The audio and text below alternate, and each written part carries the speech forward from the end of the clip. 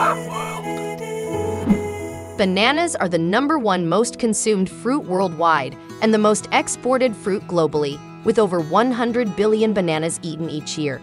But did you know that bananas aren't grown on trees? Bananas grow on a herb plant rather than a tree because the plant does not have a woody trunk. Banana plants are actually perennial herbs grown from a large rhizome, which is a stem that sends out roots and shoots from its nodes, just like bamboo.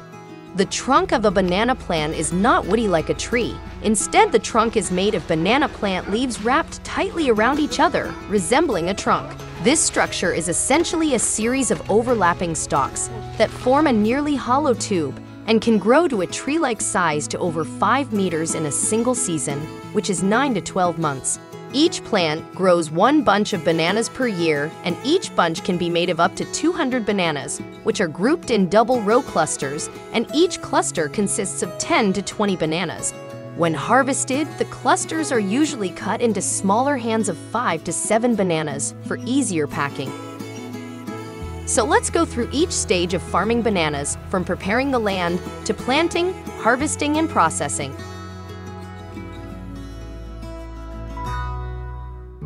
Like with most forms of farming a plant, the first thing that needs to be done is prepare the soil by clearing the area of any weeds, rocks, or debris from the planting site. This helps reduce competition for nutrients and allows the roots and shoots to grow unimpeded. Once the land has been cleared and prepared, comes the planting of the banana plants.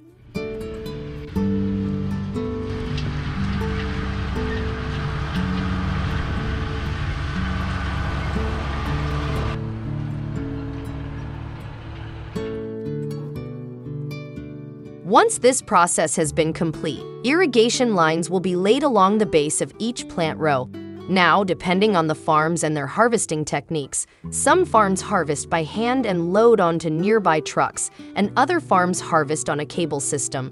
These cable systems are commonly known as aerial tramways or aerial ropeways, which take harvested bananas from the field to processing facilities. During the planting stage, this cable system will be set up ready for harvest time.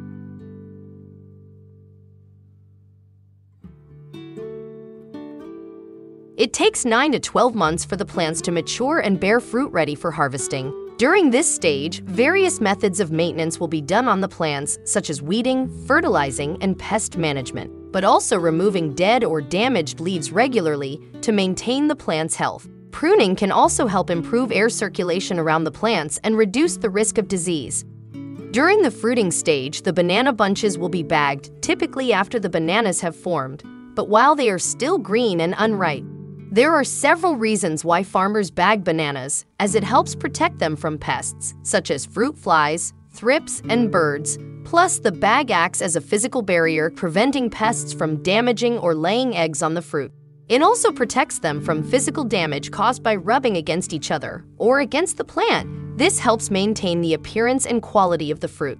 The bags are usually ventilated with holes, and the top of the bags are left slightly open to help prevent moisture buildup, which causes mold.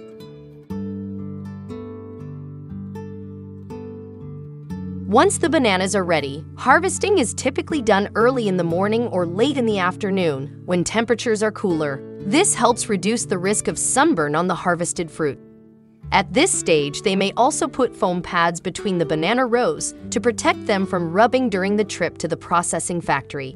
The actual harvesting is usually a 2-man job. One man clears the way by cutting away branches and leaves, and then cuts the tree to make it bend over. And then the banana bunch is cut from the tree and laid on the shoulder of the picker. The picker then either transports the bunch back to a waiting harvest truck or places it on a chain on the cable system.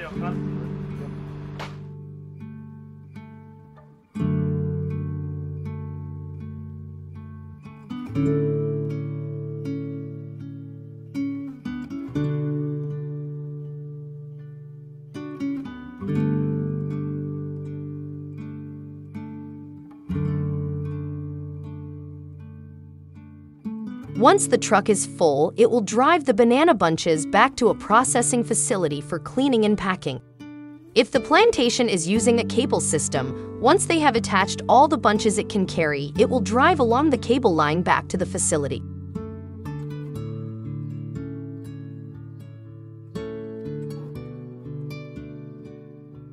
When the banana bunches arrive at the processing factory, the banana layers are cut from the stalk and placed in a cleaning bath to remove the excess latex that's naturally found on bananas.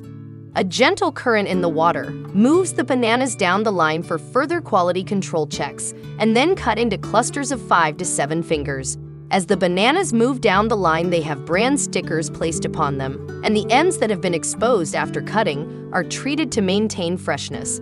Further down the line, the bananas are packed into boxes lined with a perforated material. This allows for the bananas to breathe and ripen on their journey to stores. Depending on the location of the processing plant, the boxes are either transported to local stores or packed into shipping containers and shipped around the world.